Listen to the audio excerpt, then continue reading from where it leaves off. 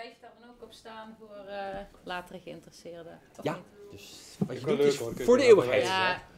Be careful. Dankjewel, Teun. Be careful. Ja. Maurice?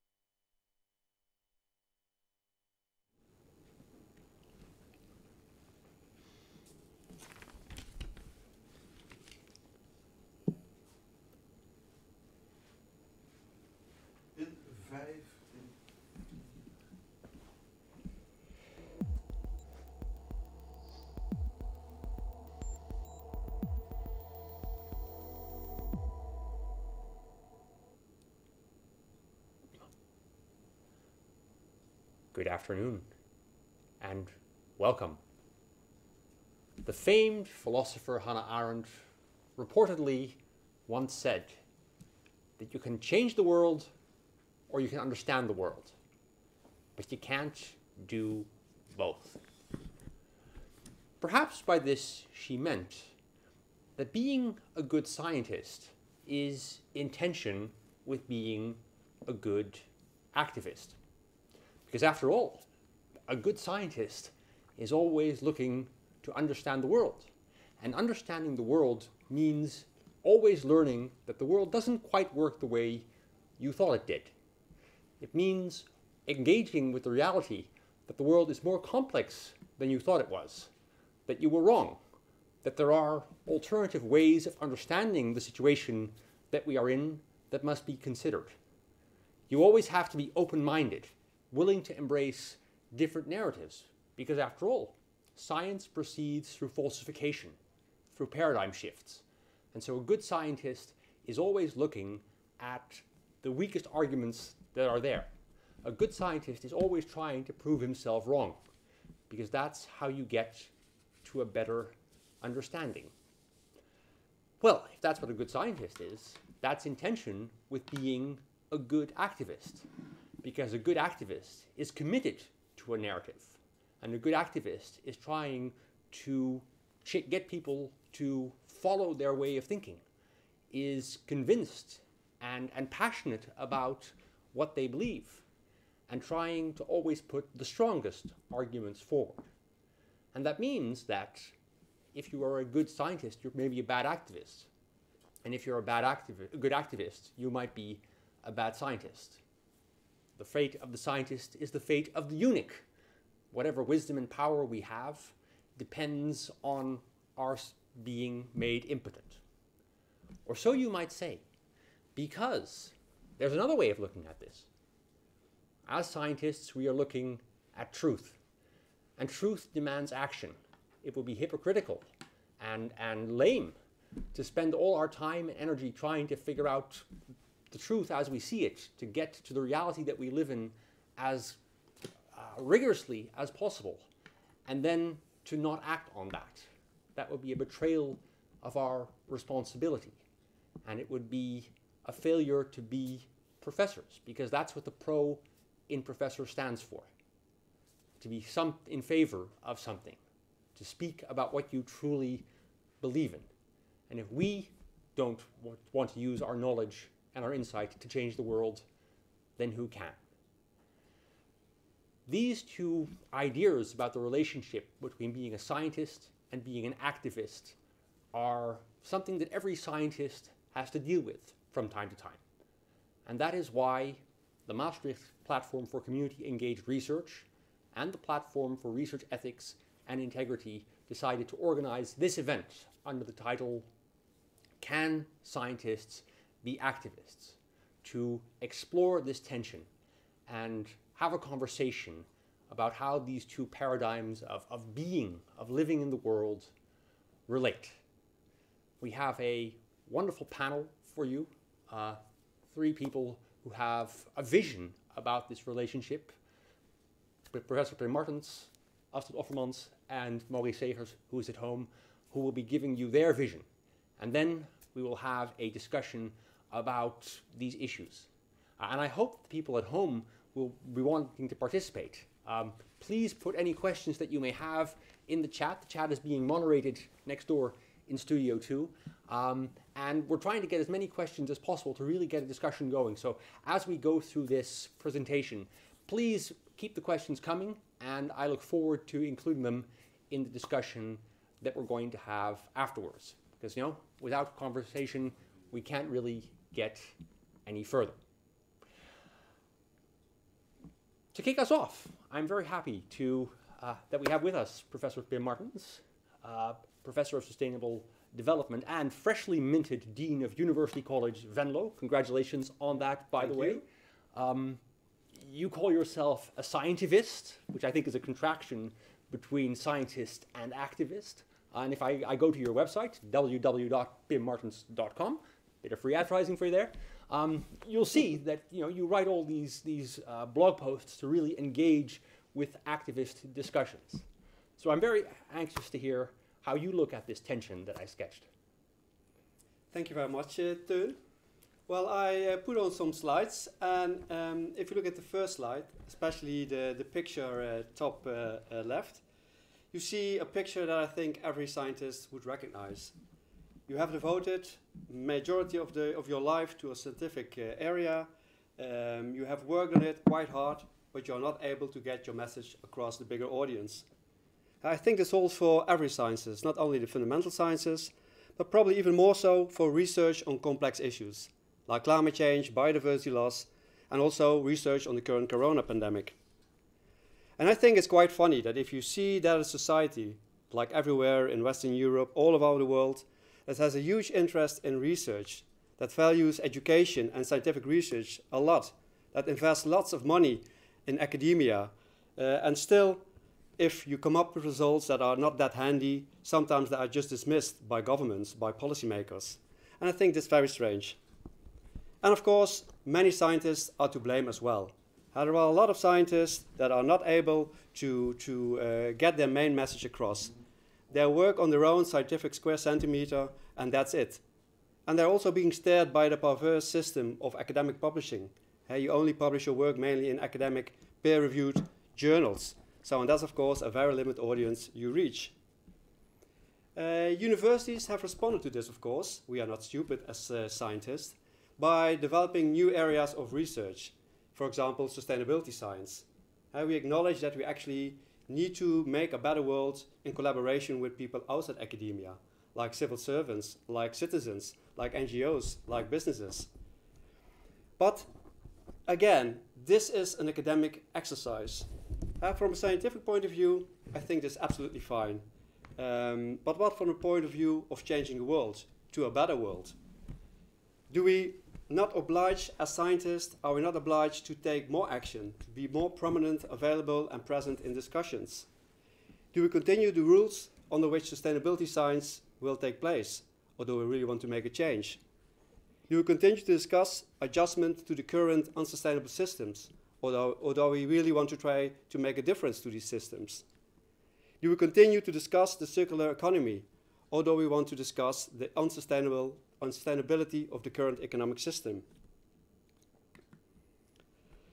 I think that we as scientists should get more, even more so, outside our academy and get involved more actively in the social debate. So it's about time for many more scientists, I think, to become scientists. And here, on the next slide, I have a short definition of what I think a scientist is. Scientists are people that are engaged not only in scientific research, but also trying to promote, impede or direct societal change. And that's the activist part. So Teun, you're absolutely right. It's a combination of both being a scientist and an activist. And of course, it can take a variety of forms. You can write letters, you can walk in marshes, you can become political active, etc. Another thing I think scientists should do is also take responsibility for their institution to make the university or research center where they work more sustainable. A brief explanation on what I think a scientist is. There are different kinds of scientists, and just to illustrate this, I have a few examples. In the first form of a scientist, the scientist can act as a public intellectual, and his or her scientific work and social involvement are largely separate from each other. I think that Albert Einstein is one of the examples of these kind of scientists. His commitment to world peace and civil rights provide a good example, because none of these things had much to do with physics, where he was an expert on. And Einstein felt that, like any citizen, he had a role to play and he had a moral obligation to change the world he was part of. In another case, I think scientific research can be a direct starting point of scientism. And here I have two examples. One is Rachel Carlson fights against DDT. As a biologist, she had access to a lot amount of data, and she found out that DDT is very harmful for animals, nature, and humans. She then started an active campaign against the use of DDT, and probably you all know her famous book, Silent Spring. Another example of this type of scientist is Jane Goodall. Her research is best known for a study on chimpanzees.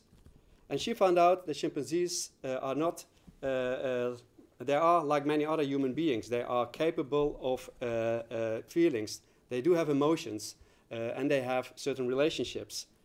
And that for her was a starting point to become a global leader in an effort to protect chimpanzees and other animals and protect their habitats. Finally, another type of scientivist is an example by Edward Wilson.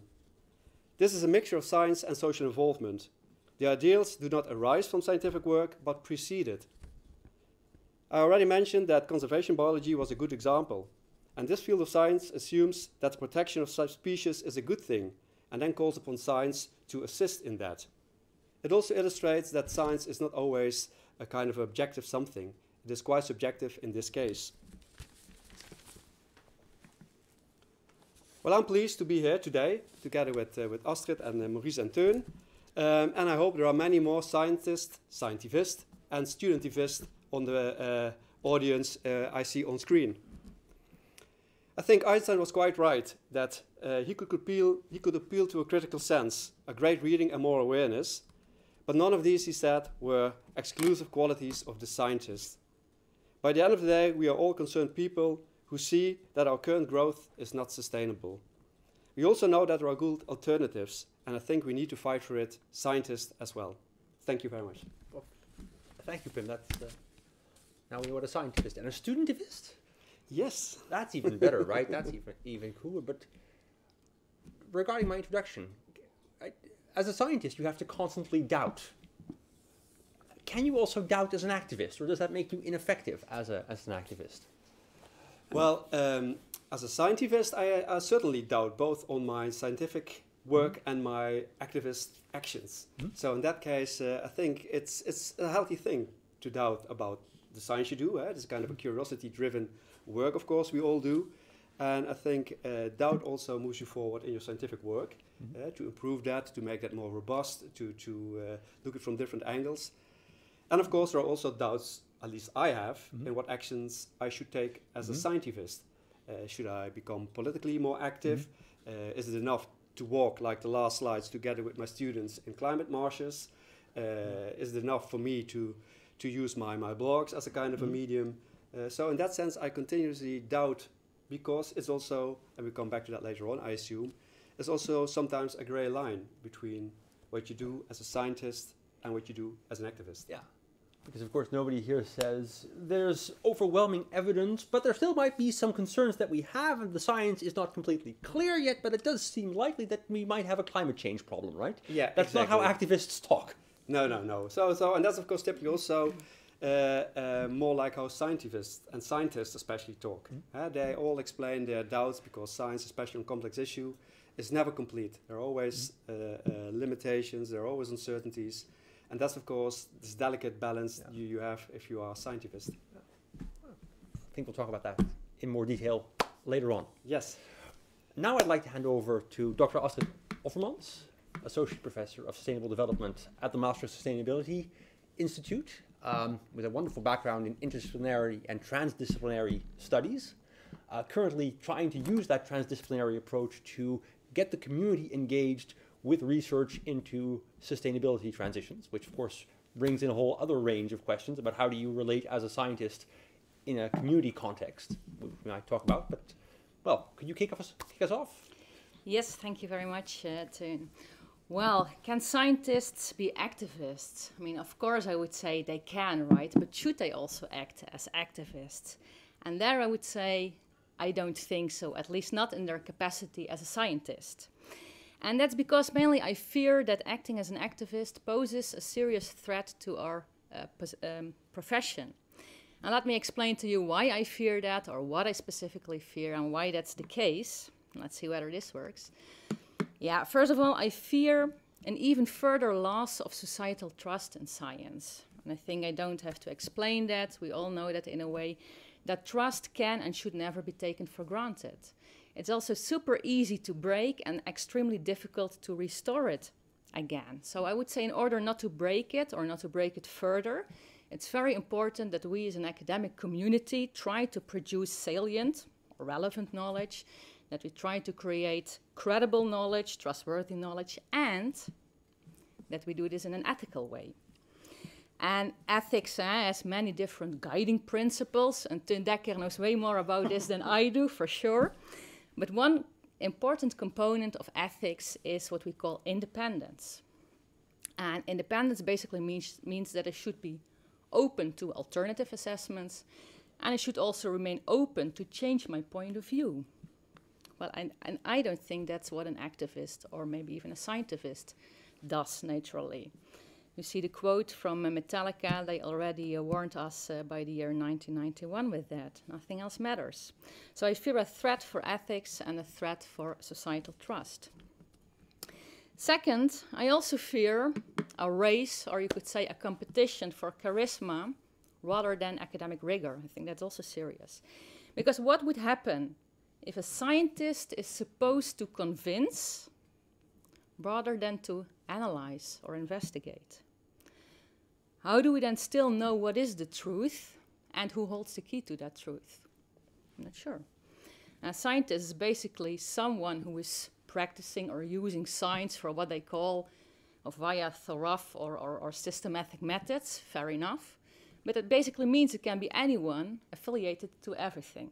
It can be at the UM, can be at Oxford University, but could also be at Shell, at Exxon, or at any political party, right?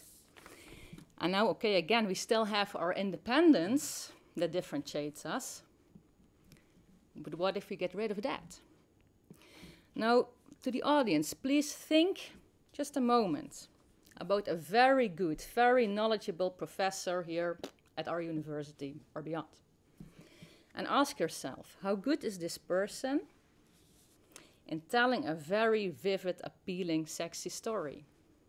Or let me say it in different words. If I allow myself, let's be honest, my boring, unflashy self, a place in the spotlight of activism, I also allow others this spotlight. These others may have different ideas. They may have less sympathetic ideas. And I find this very important, they may not be hired because they are a good scientist, but they may be hired because they are very good in telling and selling a story.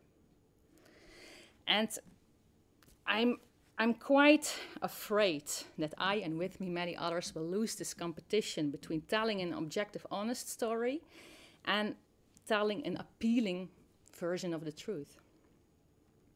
My last fear then, the third one, is that science becomes just an opinion.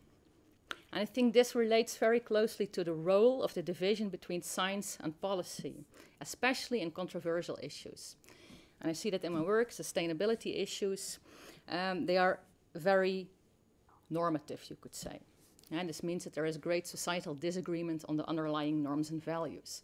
If you think about an issue like climate change, there is great societal disagreement on issues. Is it real? If it's real, is it then a problem? How is it caused? Should we act and how should we act? Great societal disagreement. So we also know that even if there is consensus on the science, that's no guarantee that there will also be consensus on the politics. Because, and makes sense, politics and politicians don't only look at facts, they also look at values and interests. And they cannot simply ignore these. And of course, that's a daunting task, that's very difficult, but at the end, that's where they are paid for, right? And I don't think they should look at us as scientists to do part of their job. No. So summarized, I would say that we should not become what Roger Pilkey Jr. calls a stealthy issue advocate. And that's someone who is misusing science to negotiate for desired political outcomes. If that's what you want, I think then you should become a politician and not a scientist. That's it. Thank you, Astrid. So you teach a lot of students, right? Yes. In Masters in Sustainability, and they probably are quite activist. When you explain this to them, how do they react? How do you... Of course, when you're young, you really want to be the activist, right? Many students want to be the activists, that's definitely true, but I think that they also value science too much to become too activist within science. So they also see that an activist or a scientist can take different roles, including just providing an overview of what we know. And we can illustrate, okay, if these are the policy options, to what extent are they in line with research results? What could that imply for the future? And I think that's the role that we have as scientists. And well, based on the discussions I have with students in my classes, they at least don't reject this idea. There's hope. There's hope. For our third contributor, I'd like to introduce Professor Maurice Zegers, who is at home at the moment, suffering, well, certainly infected with COVID, but certainly not suffering, it seems to me, live and kicking. He is Professor of Complex Genetics and Epidemiology, Chair of the university's Platform for Research Ethics and Integrity, and has a strong interest in meta-science, which is using scientific methods to study science, to look in the mirror, as it were, for science. Maurice, can I hand over to you? Thank you very much. Apologies that I could not be there live. So I go share my screen now.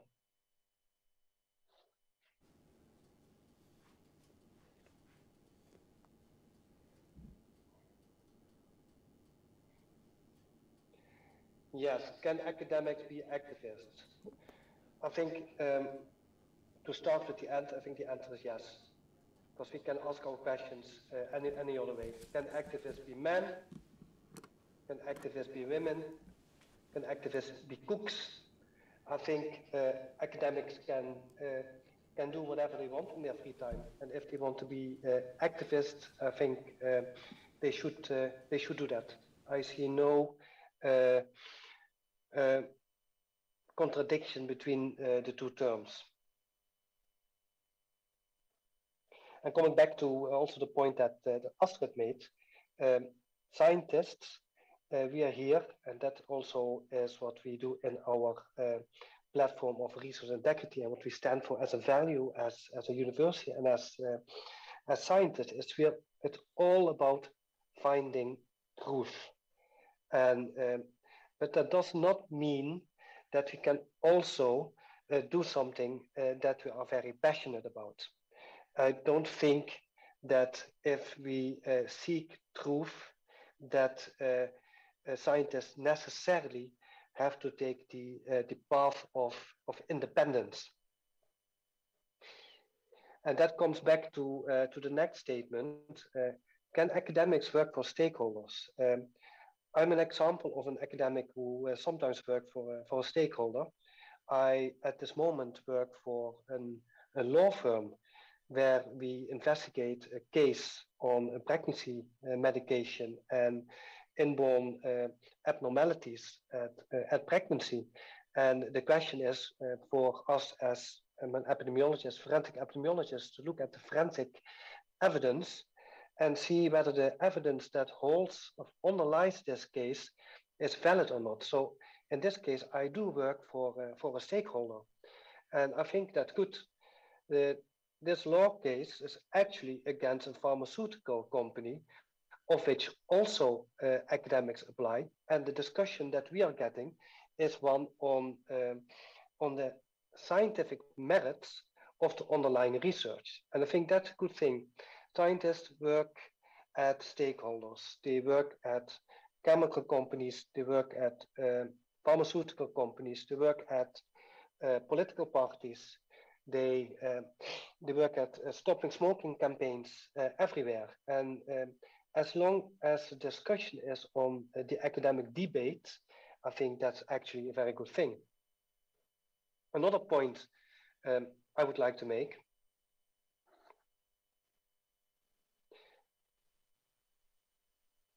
is activism means that we apply scientific research to society. So we could ask ourselves, can academics be policymakers? I think they should.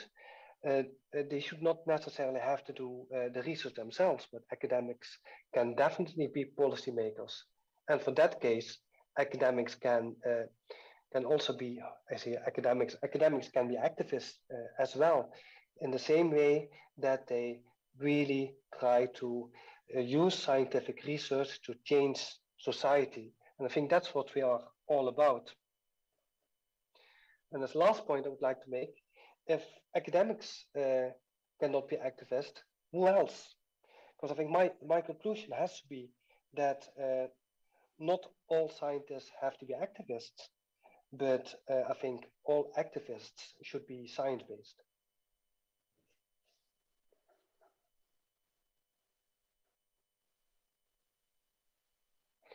Oh yes, that was a strong point, and I think it's sort of the Einstein point, right? Because Einstein was an activist, but not necessarily about general relativity. So there's a division there that already sort of we can play with. You mentioned that you work a lot for companies, and then the value of independence becomes important. So when you engage with a company, how do you explain to them that yes, I'm working for you, and yes, I'm taking your money, but that doesn't mean that I will tell you exactly what you want to hear, and that doesn't mean that I will tell other people what you want me to tell them. How do you have that conversation? Yeah, the conversation is not that difficult as maybe it was in the past. The companies that, and I have to speak from my own experience, the companies that I talk to, they want that. Because as soon as you don't take this level of, and maybe here independent is the right word, or integrity could be the other word. As long as you don't assume that, you actually not value a thing. You have to be independent and give your scientific opinion, even if that is something that companies don't necessarily want to hear. That's the value of academics. If I can continue on that, so having two opinions, both scientific based, is actually interesting, because then we all agree that we have to discuss on methodology, and then we get this real academic debate. But it's a conversation that needs to be had, right? And people need to be aware of that and be clear about the expectations there. Have you ever had to walk away? I don't think it's that simple that there's an academic consensus always. Okay. So have you ever had to walk away? Sorry, not doing this? Not yet, but I think I would. How do you know? That's the question, right? We all say that we would in our living rooms. Yeah, but I think the question is if you ask for independence and you don't get it, then you have to walk away.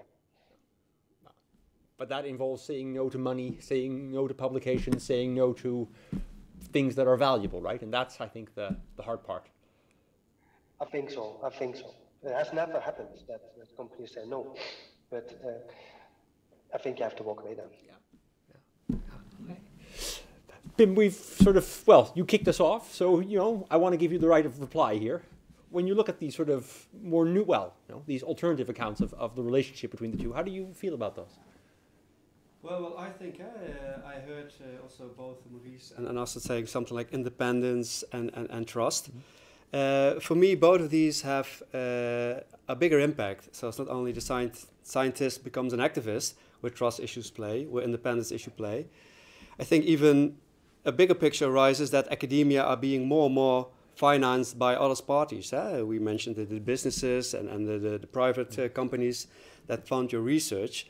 I think even more so than being an activist as scientist, here trust issues play, here independence issues play.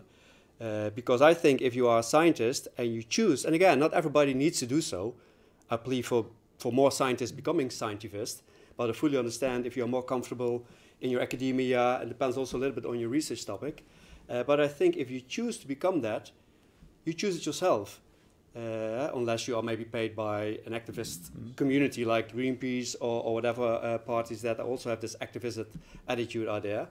So, but I think that's not really a problem for a scientist becoming an activist. I think these are also issues that are probably more relevant if you talk about scientific research becoming more and more financed by external money with stakeholders that have a stake and that actually want you to say something. Yeah, that's another constituency that you have to think about. Yeah. Very true. Very true. Okay. We have a question from Trish who asks, we are seeing increased censorship of science, sometimes driven by social media pylons where findings that do not align with activist meta-narratives, which might have impact in terms of publications.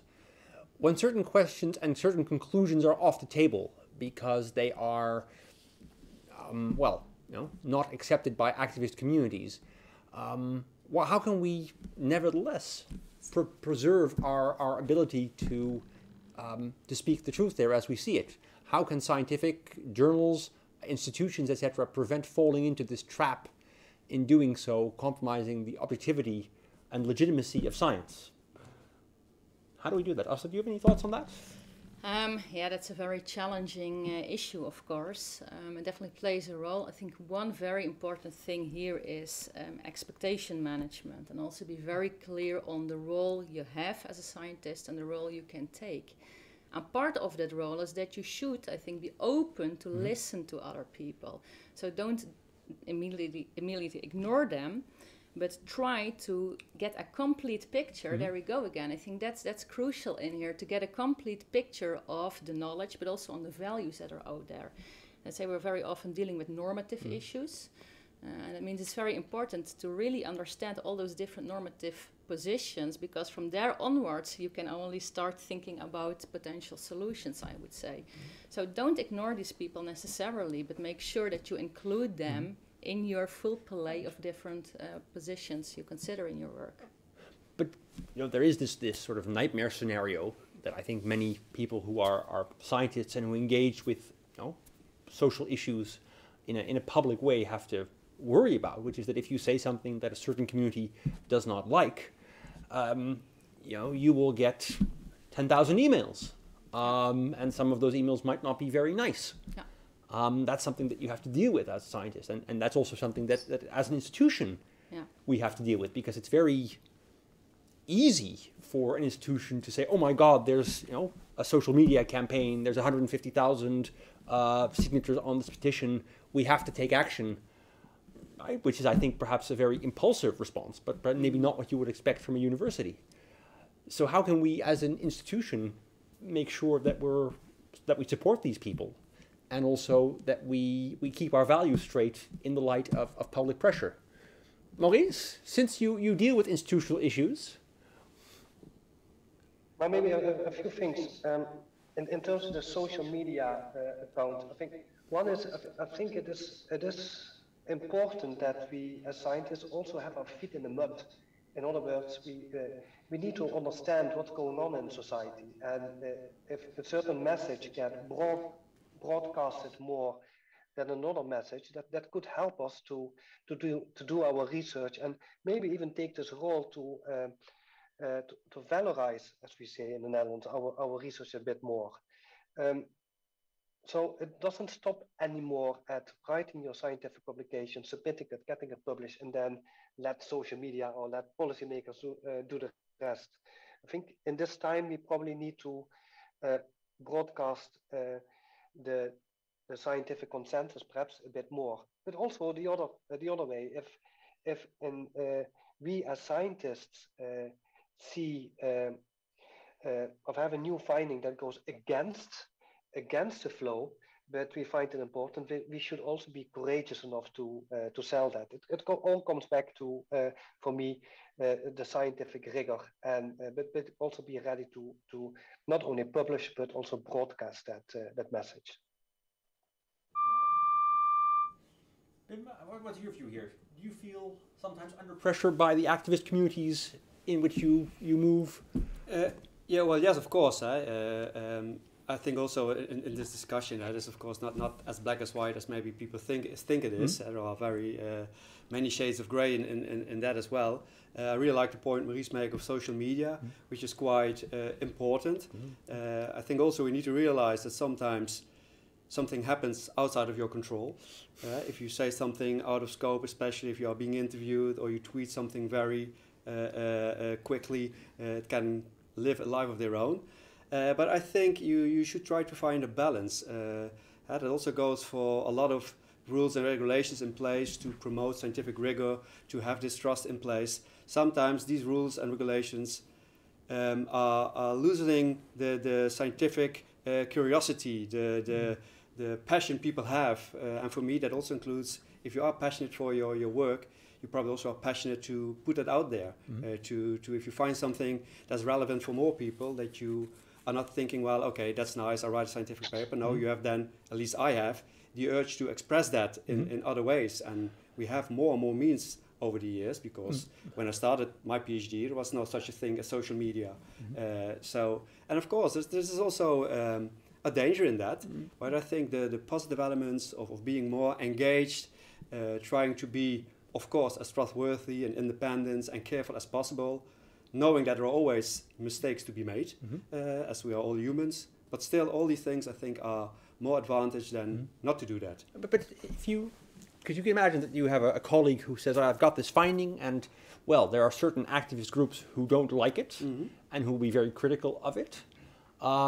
Should I post this on Facebook or give an interview to a popular outlet about it, knowing that there's a good chance that a certain amount of hate mail will soon come my way? Well, that's of course a choice everybody can make, and of course if you know it beforehand, I probably also would doubt if I would do that, because nobody wants to be stalked by whatever kind of groups, be it activists or maybe other people that have a certain view. And sometimes you just don't know that you fall in that, well, not really a trap, but in that environment. And again, I think that's also part of a general issue. You see also policy maker, politicians that actually have the same. So that's, I think, a bigger problem, which is seriously enough. And I fully understand that might limit your hesitance to be this activist. I think we need to teach people how to do that, right? I mean, if Maurice is saying this is a part of being a scientist in 2021, then that should also be included in how we train scientists in the PhD to be able to engage in that. Yeah, I fully agree. It is also a personal choice. By all means, if you are very comfortable in doing your pure scientific work, so let me say that, feel free to do so. Because also Astrid rightly mentioned, I don't think everybody is willing or capable to do so. You also see people that are, and that's actually also a righteous danger as opposed, that if you are more fluid in your language, if you have David Attenborough with his great voice, it's a kind of an Einstein kind of guy that uses his scientific authority with his great voice to make a difference. And if I would present at the conference of the parties, probably nobody would listen, because I stumble, I stutter, my English is not that good. So, and of course that's a danger. So these people get a bigger platform than maybe more knowledgeable people that are less capable of. But that's in science the same. Maybe if I can add,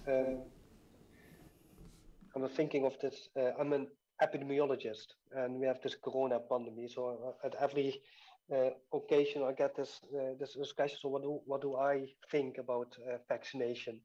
And I feel that my whole family, all my friends are epidemiologists, apart from me.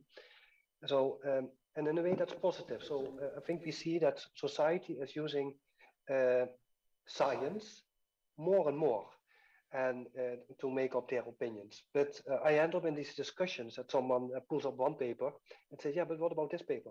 Or yes, what about that paper? And I think we as academics, we have the duty to also put this type of science in the best perspective. And that comes back to the other point I was making in my slide. If academics cannot be activists, who will? Because, and there I agree with Astrid, a scientific argument has to be made, but it has to make sense as well. And for that, we need academics. Right? Who will not be in our case, in our corner, if we are not in our corner? Very true. Also, we were talking about this. We have a question from Elaine. How far do you think underlying ontological, epistemological, and disciplinary differences affect the side we take on this debate, right? We've been talking a lot about objective truth, reality, independence, but of course there's a large body of research in the social sciences and the humanities that says, well, actually, there is no such thing as independence. We're all biased in a way. There's no such thing as objectivity. So let's just admit it. Let's, cut off the charade. Because the pretense of objectivity is perhaps more dangerous than honest subjectivity. Yeah, I fully understand that point, but still I think what differentiates us here is this rigorous and this systematic analysis of these things. Because indeed, we can discuss, is there one truth out there that's reachable for us as scientists or not? I mean, you can debate about that. But you can also talk, indeed, here it's also called ontologies, epistemologies. What approach do I take towards this truth that's out there? And do I, as a scientist, feel, okay, there is an objective truth out there to be explored by me, that I can observe from a distance, you know, analytically analyze? Fair enough. Others may say, no, there are different truths. According to the people you talk with, these truths may differ. Also fair enough. Then as a scientist, I try to collect all these different interpretations of the truth.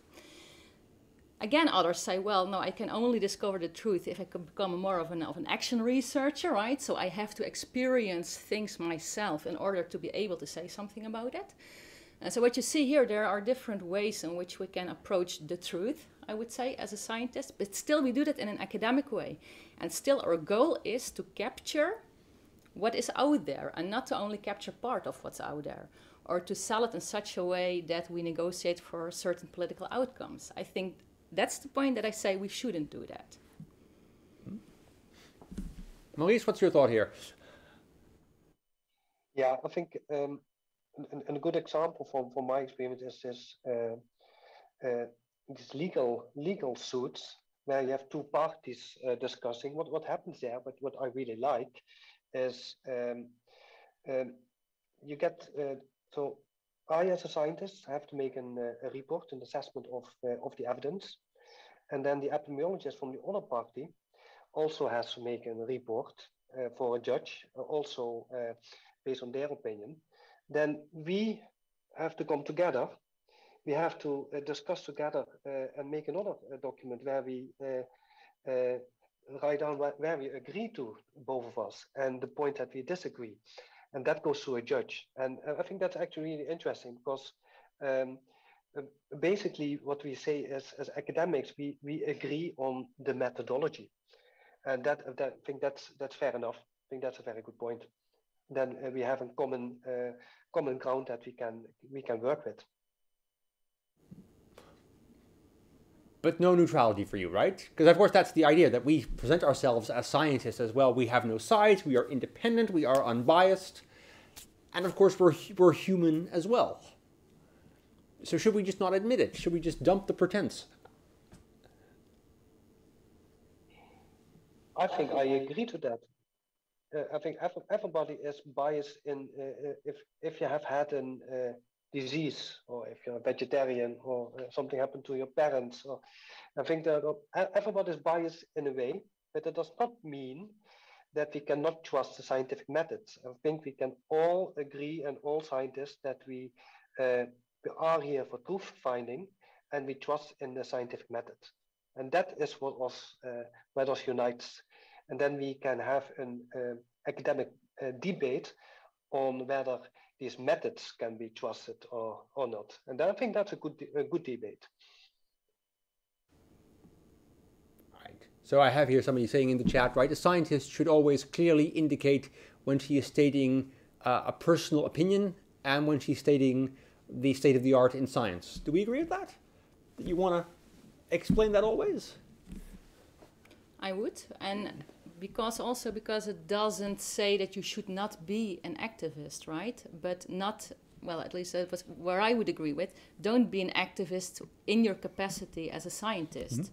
So if you in the weekend want to go to the street and act as an activist, I'm perfectly fine with that, as long as you are not wearing your toga, for example, mm-hmm. and say, well, I'm here as a scientist, as a professor, and I'm going to tell you what to do. I'm exaggerating, of course, and I don't think that any of our colleagues is doing that, but to illustrate the difference.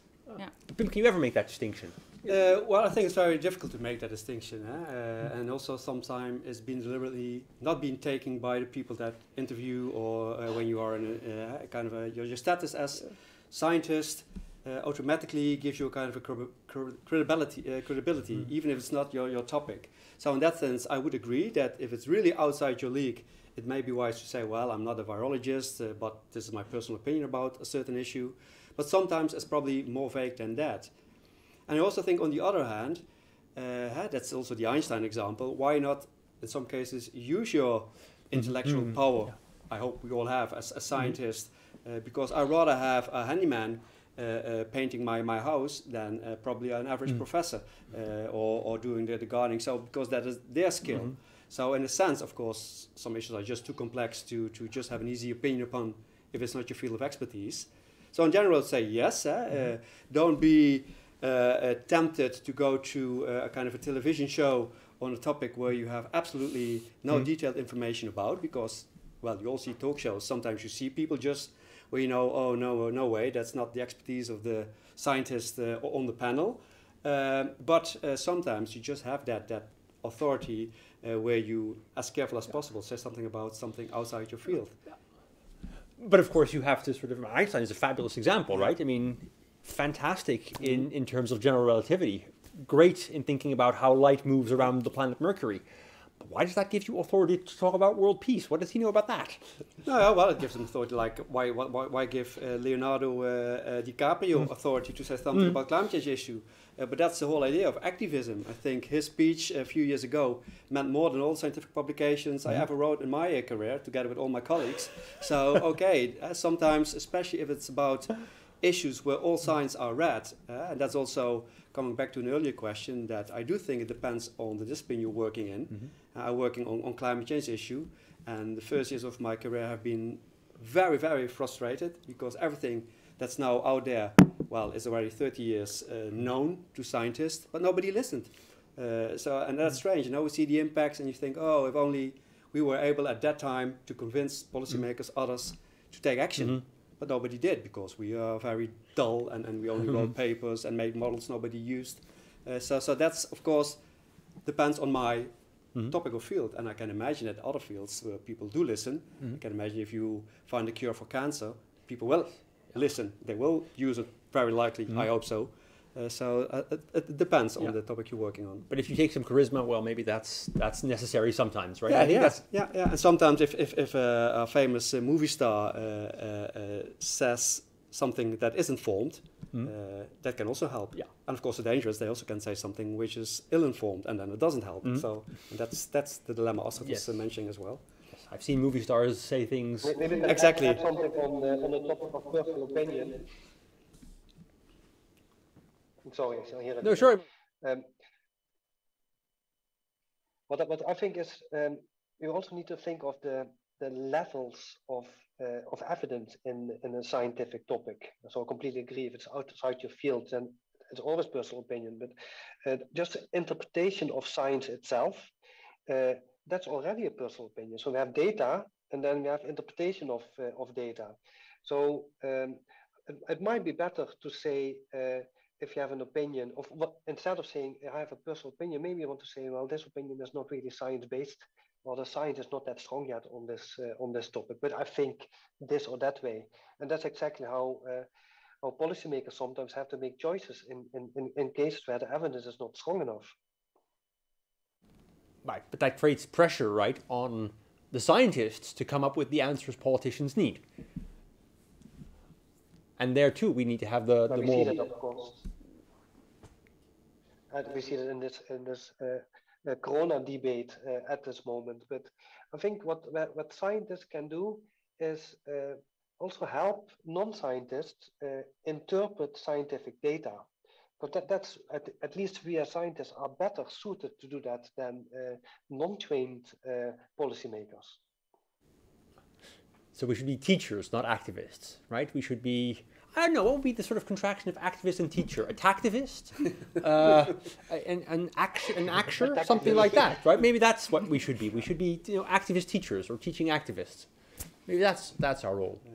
Of course, sometimes the pressure is so big and the urgency is so big that maybe we have to loosen the rules a little bit, right? There's a question here from Ignas for Astrid, saying basically that your approach, well, we should be neutral because that's a threat to science. How does that work when, well, there's urgency to act regarding, for example, climate change? I mean, stuff needs to happen before 2050 or we blow up the planet. Is it really important for us to worry about our long-term credibility when the long-term might not actually be long-term? I don't think the time frame really should make a difference. I thank you, Ignas, for raising this question, because it also illustrates a little bit that my opinion may be not the most popular one. But I'm going to answer your question, Ignas. Would your view shift? No, it wouldn't, because I think we have alternatives, right? So I earlier mentioned already this idea of a stealthy issue advocate, so someone who's using science to negotiate for desired political outcomes. That's one option. Another option is to act more as what Roger Pilke, again, I steal it from him, would call an honest broker. And what does an honest broker do? An honest broker illustrates, okay, these are the options, and in this way they relate to academic findings.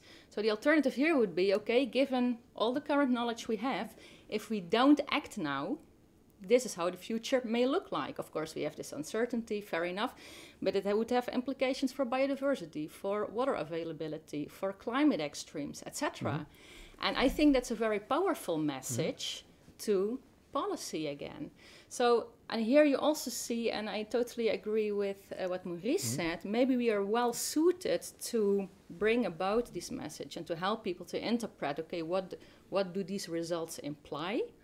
But we're not very good at communicating these kind of things. And I think the solution lays more in better communicating this rather than acting as an activist. Tim, what's your view here? Yeah, well, for me, an honest broker is actually a scientivist. And if it's someone that's collecting other science from different fields and then tries to make kind of a comprehensive message, I think that's fine. But I also think that some scientific fields are probably only accessible to the real scientist, so not like to a generalist. Like I work on climate change, but not a climatologist.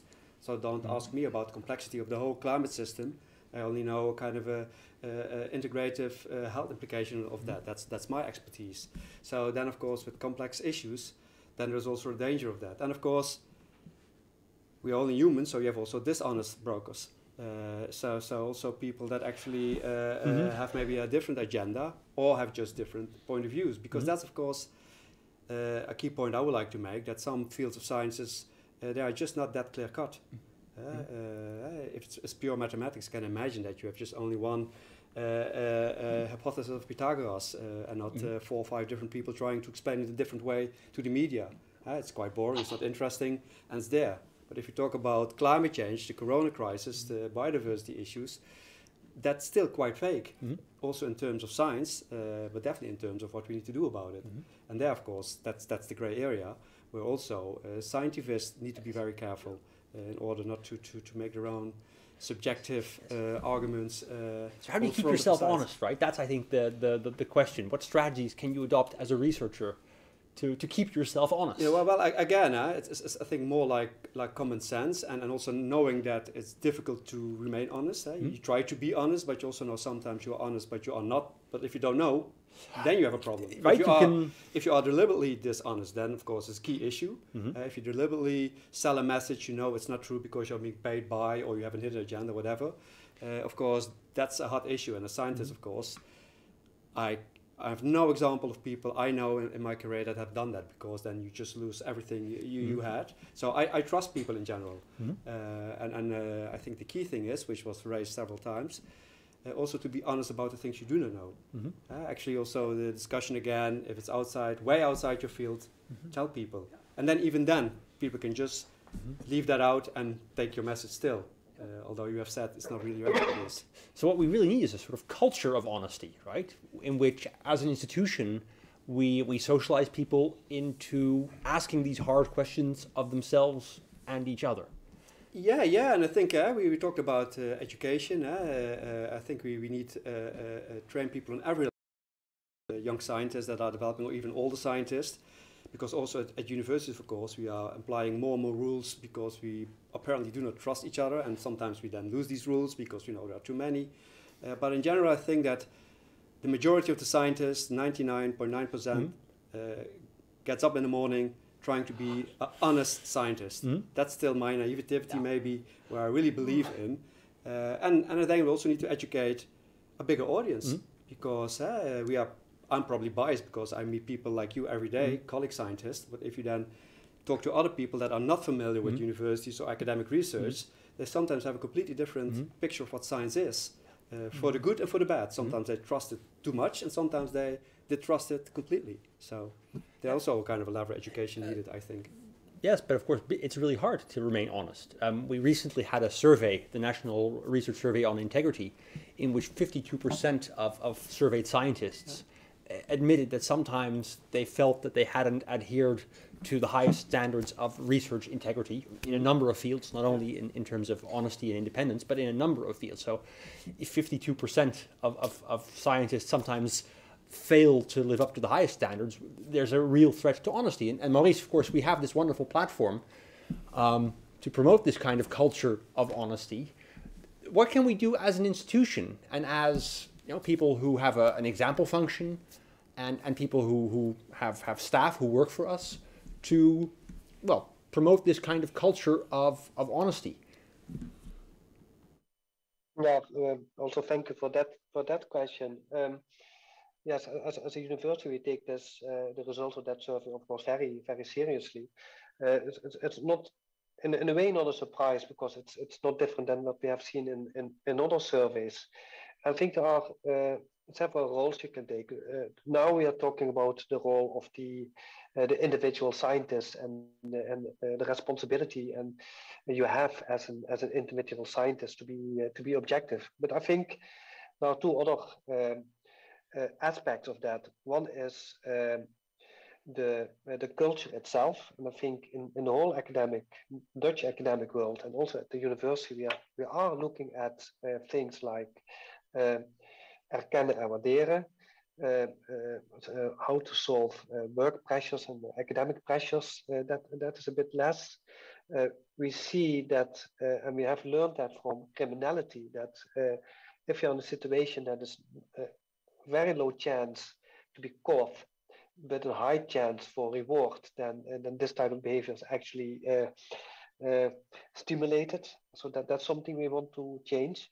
But also we as, and now we talk about we as more senior scientists, we have a critical role in giving the example to more junior scientists, because much of culture is actually transferred, I think, in one-on-one meetings where you as maybe a supervisor from a PhD student give the example. So I think it's not only our role as a scientist, but also I would almost say our role as a mentor to show how we deal with these issues. Mm-hmm.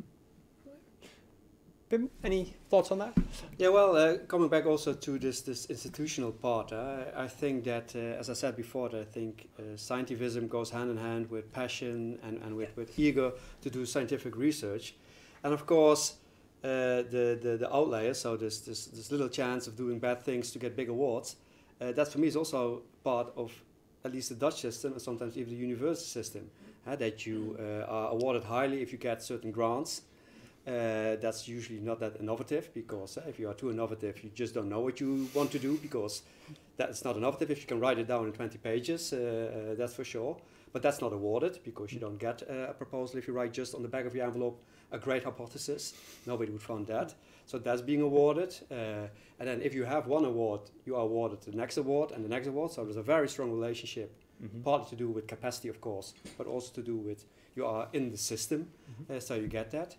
The burden of teaching, that also doesn't always allow you to go into maybe the depth of your science as you want to. We all have to teach, and that's not decreasing as we speak. The increasing need to attract external money. It was, of course, different way back, but now you really are competing for that money, and getting money gives your status. So I also think we need to get rid of several of these incentives to have that. But even with all these maybe wrong incentives to do the wrong thing, I still believe that none of us deliberately does that. Of course, you have always exceptions that do that all over the world. But in general, I think even with this pressure of teaching, with this pressure of getting external money, people try to be as trustworthy as possible. Maybe losing the innovation because you don't have the time to really think and lay your foots on a table and have just a good glass of whiskey to ponder about science. But still, I think I trust science very much, I must say. That's a good thing. Yeah, that's a very good thing. Yeah, maybe the survey, there was another point of the survey, because they also had questions on responsible conduct of research. And there actually the percentages were, I can't remember now, but were like 98% of people actually doing good research. So the coin is on both sides. And nevertheless, it's of course something we want to pay attention to. But I have the same feeling that researchers are, maybe people in general have that. People are good people. But people, nevertheless, who sometimes stumble. People, nevertheless. Also, I've this question here for you from Sueli. Hi, Sueli.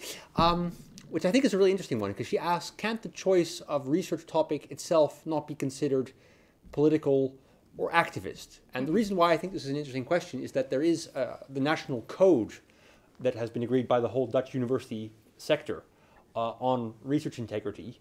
And one of the 5 key values is independence, which you stressed. But interestingly, when you look at the description of this value of independence, it adds at the end, you have to be independent in carrying out the research, but in the choice of topic or even the formulation of hypothesis, you don't have to be independent. That sort of undermines your position a little bit, right? Well, definitely an interesting question. 2 responses maybe to that. One response relates to what we've heard a lot here, that's passion, right? And I think it's also worthwhile to ask ourselves, where do we get the passion from? Do I get the passion to bring forward a specific opinion? No way, at least that's not true for me. Where I get passion from is doing the academic work. Is creating specific research results in a specific way. And what the outcome is, you never know in advance, and that's the trick. That's where the real passion comes from, at least for me. Okay. Next, what you say is the choice then for a topic. Can that be independent? Well, first, how much choice at the end do you have? I think that's somehow limited, but let's assume I have an endless choice. I think here it's really about the approach. I mean, I can approach any topic in an open-minded way, right? In an independent way, as you frame it. So I see where the question comes from, but the question would be, is there a topic that you can never approach in an independent way? I'm not sure. Okay. Maurice, any thoughts on the separation between we can be activist in our choice, but have to be independent in executing the research? I think I agree with Astrid here. I think any question, I think it's also our task as academics to approach that in an as good as possible in an independent way. We are in a situation that there are scarce resources, of course, and if we look at NWO, there's a limited percentage that is for research of any topic. And all the other topics are directed, and they are, for example, directed by the National Research Agenda, who direct us in a way of the type of research that the people in the Netherlands want to be researched. And but with that, the breadth of topics is still so wide that I think everybody of us can find their passion there. But the main question, and I think I agree there with the research code, is that integrity of research is not dependent on the topic you choose. Okay. And that is something that we can keep separate, right? I think that's the key thing. And it's something that as a researcher, we always have to keep in mind. And it's a schizophrenic thing. If I look at my own research, right, I'm professor of liberal arts and sciences education, and I often announce myself as an evangelist for this educational format. But that also means that I have to work very, very hard to make sure that when I interpret data, I'm not doing it from the narrative of, see, it's awesome.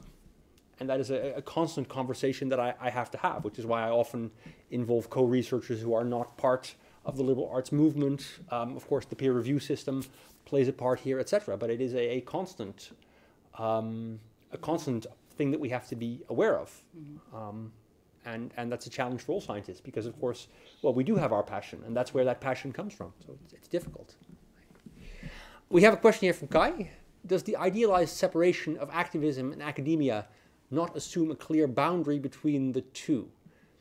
Have broader political conflicts not already infiltrated science and academia? Are we already living in a politicized world? Pim, I see you smiling. No, well, Well, of course, science is part of society. So everything that goes on in society, I think by definition also one way or the other interacts with science. I think it's not like it's something we as scientists are going to our work and then we are completely separate and then we come back and then we are part of society again. So it's in part, it's interwoven, I think. And I think also the example Maurice gave that suddenly now there is an interest in climate change research because we find it very important as society. We see the changes happening, whilst 20, 30 years ago, nobody would care less about that. So, so you see that already. And for me, again, that's my opinion. I don't see that big distinction between being a scientist and an activist. Again, this grey line. I think it's quite much influenced by political, societal develops, science in general, whether or not you're an activist within the scientific community. But of course, there is already this politicization of science, right? Through the funding agencies, through what gets supported and not. Yes, and results, I think. I recall, I think, a nice anecdote, and I think the media has a not to underestimate role in this, I think. I recall when I did some work on climate change and infectious diseases, journalists would call me and ask me, would malaria be a problem for the Netherlands in the near future? And I would say no. Then they would ask me, do you know scientists who think so? So you already see that sometimes you are being prone to these kind of intervenuses, and then you can make, of course, a stronger point in the news because, and that's also just part of society, meaning also part of science. But how do we deal with that? Because of course, this is actually fascinating when you're dealing with journalists. Yeah. Journalists were taught from the beginning, you always have to have opposing voices. You always have to teach the controversy. You always have to include things, which is why they ask, do you have anybody who believes the opposite? That's, I think, the teaching also from for the larger audience, because still, if you still, especially in the early days, any climate debate had a pro and a con climate change. So people were thinking it was 50-50 in science, which is definitely not. And still is the case. So you also need to educate, I think, bigger audience. Be careful what you see in the media, which I think is good for everybody, for us to realize. Media literacy is... Yeah, that's a good thing. If I can chip in, I'm not sure why this statement was chosen. Can academics be activists? Because I think that's a really good statement. It doesn't say can scientists be or professional scientists be activists?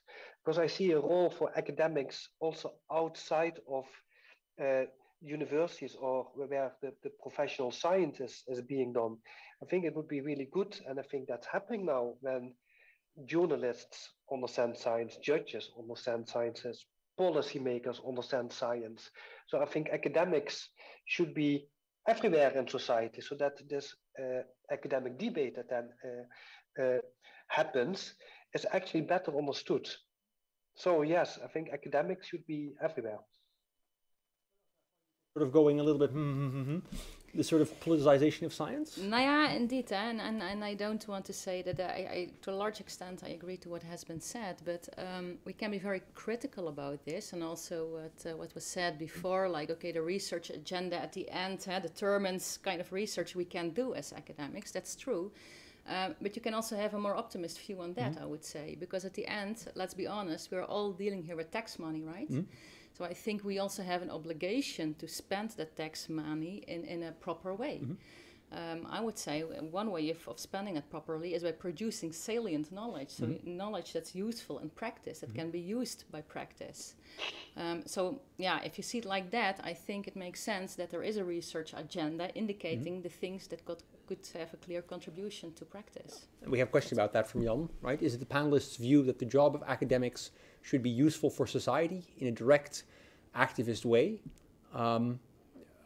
That's a position, right? Jan apparently thinks not. Our usefulness consists in expanding our knowledge, and our protocols differ in that sense from cultural, societal protocols of the politics and activists. So is that really, should we be useful?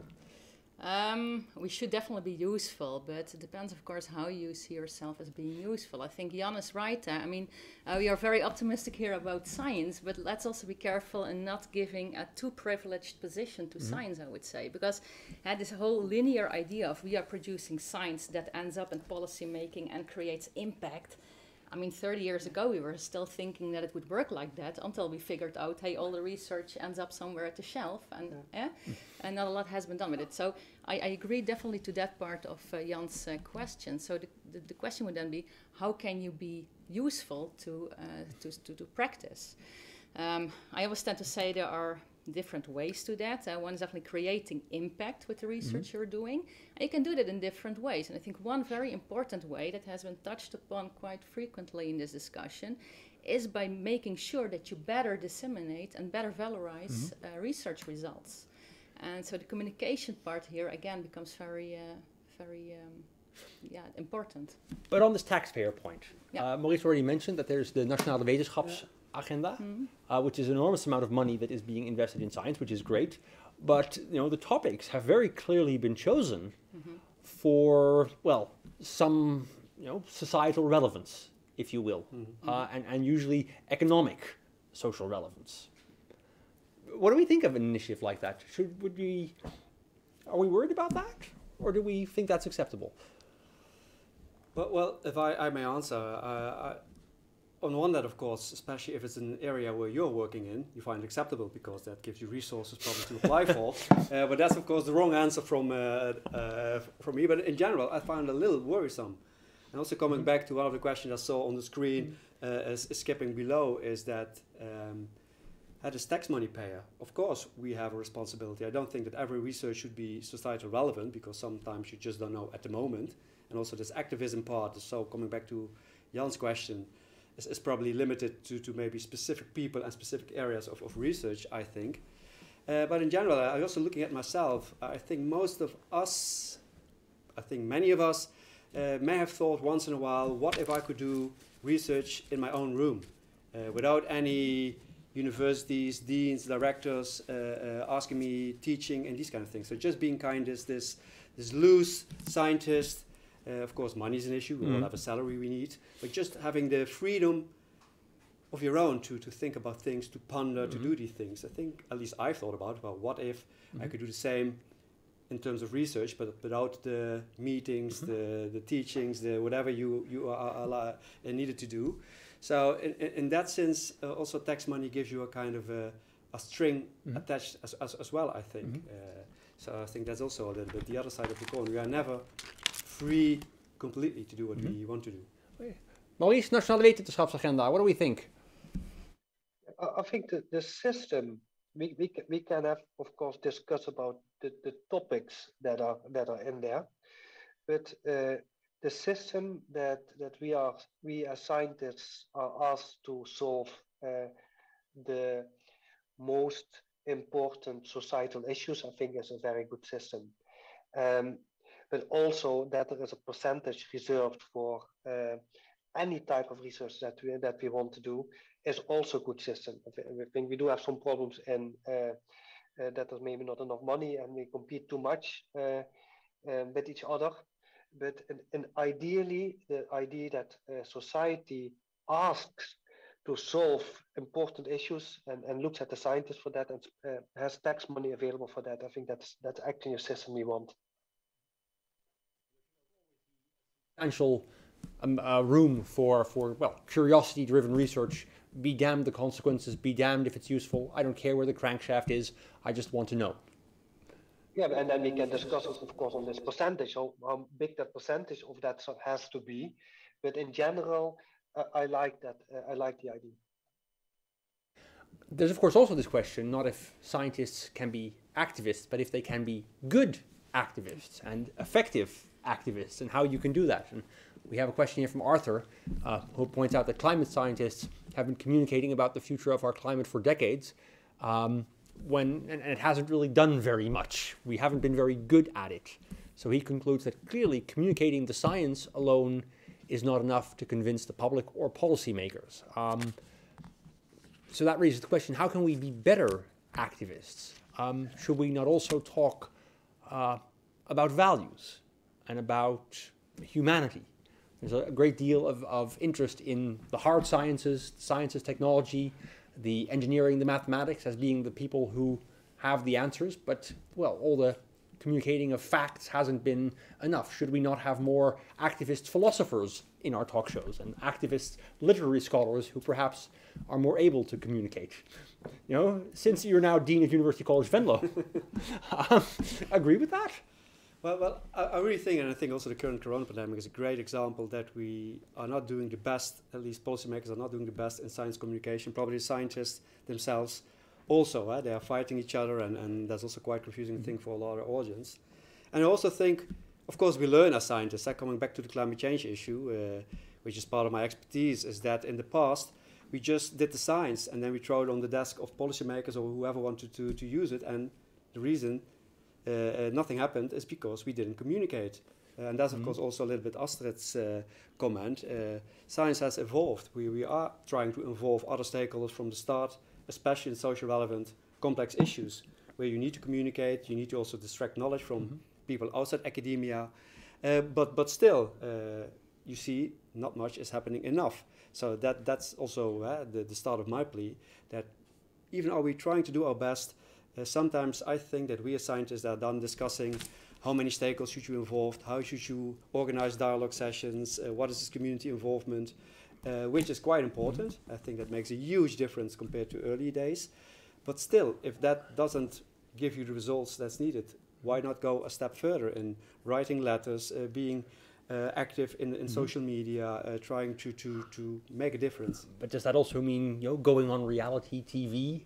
Or going on Dancing with the Stars? Or I'm sure you do great on Dancing with the Stars, by the way. Well, just I was thinking about the Masked Singer. No, well, I because then you have a no. I don't think you should go that route. At least my personal choice, not. But if some people are seeing that as a useful platform, which I doubt it is. But can you go too far in that? Right? There are scientists who go on to Dancing with the Stars, or who go on to. I think there was somebody in Britain who went on Big Brother because he thought, you know, finally I can reach all these people. I can be in my Big Brother house, and while I'm there and you know, dealing with all that, I can also talk to the camera about the value of climate change and the dangers, etc., etc. Yeah. Can you go too far? I think you can, and again, it's not my expertise, so I clearly state that. This is not my expertise. But I think if you talk about trust, that sometimes people trust you more if you also display some personality.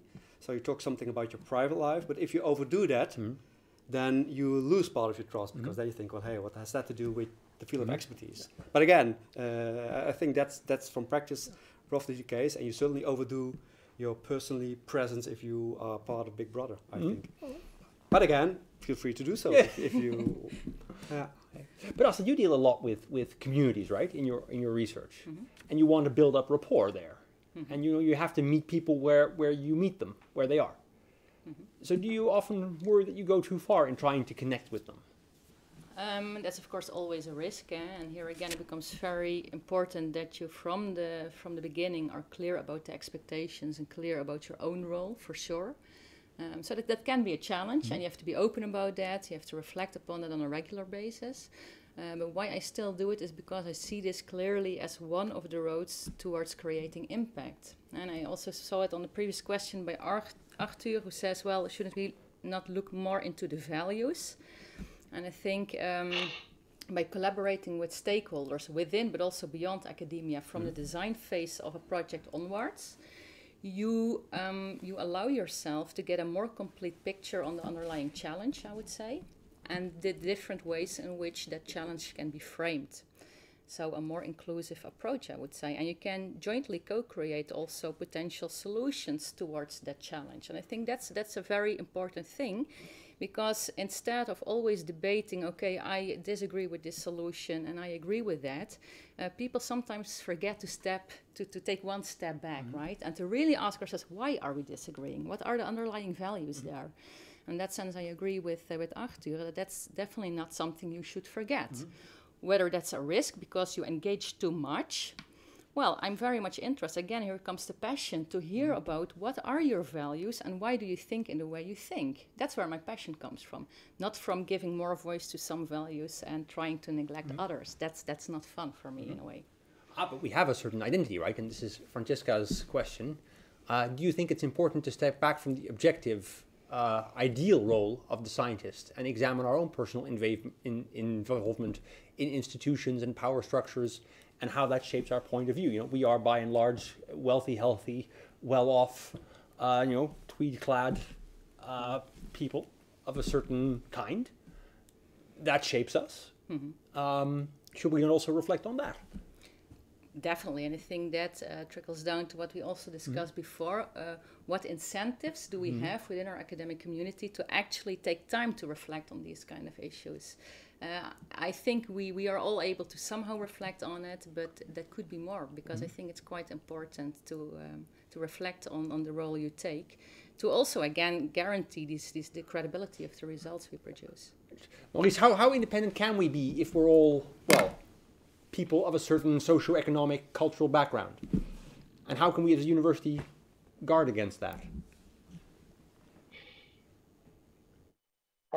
I don't think we can.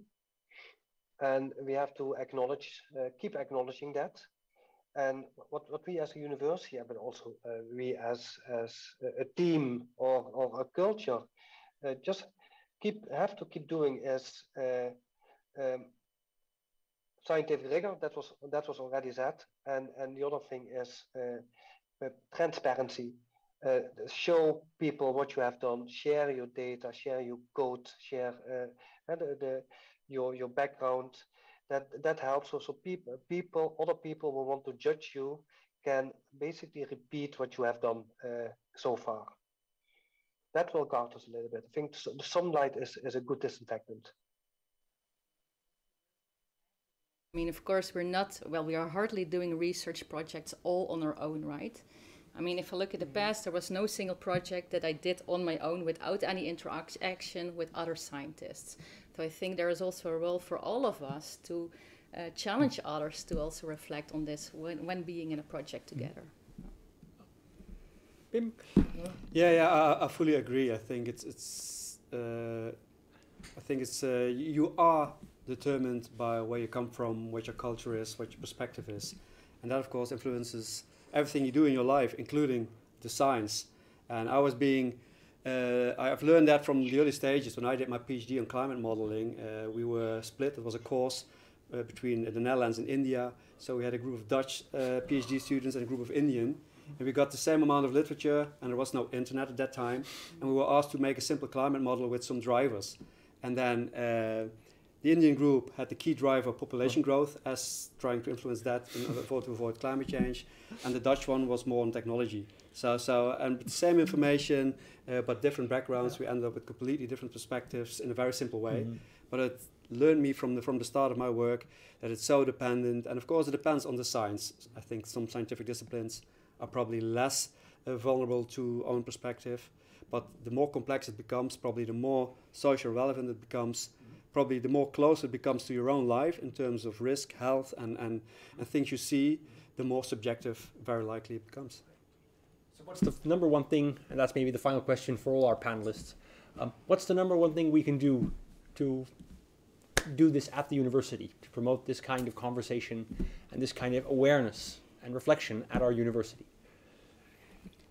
Well, first of all, I think it's, again, important to maybe to have more meetings like this, or to have common courses where people are allowed to go to.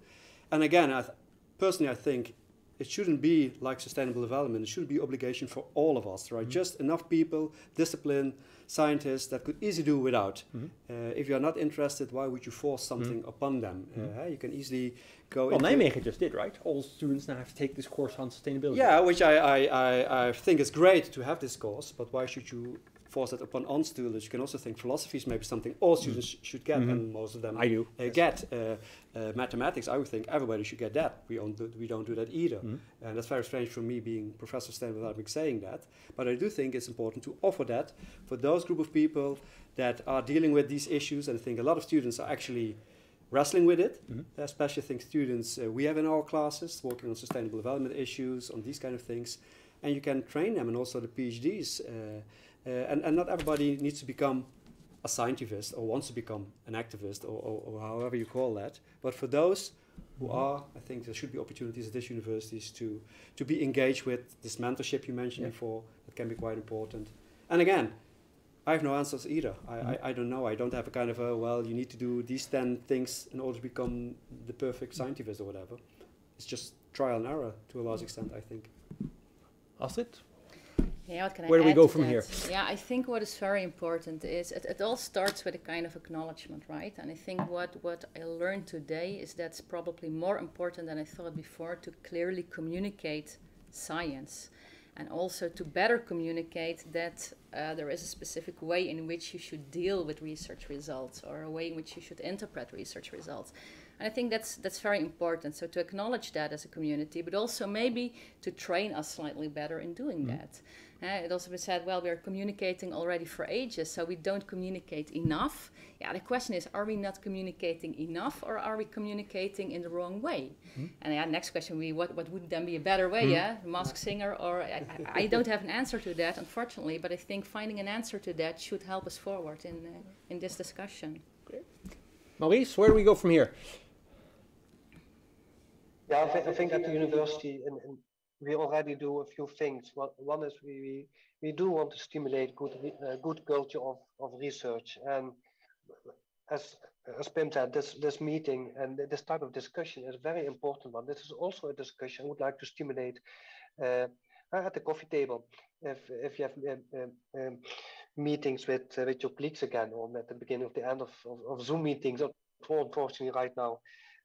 We organize some theater plays. Hopefully we can invite you to those again, where also these discussions are being done. Really what we want is that we on regular moments talk about these issues. Science has changed. We are in society. I think it's a good thing that we are in society. Science itself is more and more in society, which I also think is a good thing. And yes, we do try to get the policies in place to support all this. And these policies are always a bit behind. It's open this, open that, and all important. But yeah, by also talking about it and stimulating this culture, we hope that we, as a group, as the scientists ourselves, keep having these societal issues in mind as well. Thank you. We started this presentation, this event, by thinking a little bit about the tension between understanding the world and changing the world. And if I reflect on the discussion that we had, I think we conclude that there is a tension there, a tension that raises many, many questions. And we don't think that you can be a scientist only by trying to understand the world and just pretending that activism is not your business at all. But neither do we think that you can be a good scientist by only being an activist and only being just another participant in a political discussion. And so for all of us, the challenge as we go on in our scientific work is precisely to walk that path, to find that balance between doing justice to the values of science and what makes science different from other forms of knowledge, from what makes science special, but also to take our responsibility as people who operate in a society, in a social ecosystem, who have a responsibility by virtue of their position and their abilities, and who want to ultimately find and use their passion to make the world a better place. And that is a conversation that we continually need to have. We can foster it in all kinds of ways through education. My word of the day is teachtivist. I think that's what I'm going to put on my business. Thank you for that one, Pim. To be honest with each other, to always have the conversation, and to create a culture in which we reflect on these dilemmas like we have done today. I'd like to thank the Maastricht Platform for Community Engaged Research, our platform for research ethics and integrity. An event like this takes a lot of time and effort to organize. Maurice, thank you so much, and get well soon. Astrid, Pim, thank you so much for your time. I'd like to also thank the wonderful people at Science Vision who put on such a good show. They make us look good, and we're very grateful for that, but you never see them, so shout out to them.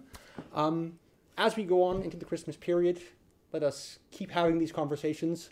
Let us think about what it means to be a scientist, what's difficult about that, but also let us try to remember what a privilege it is to be able to do this work, to be able to engage with young people, to further these conversations, and to use our passion and our talents to make the world a better place.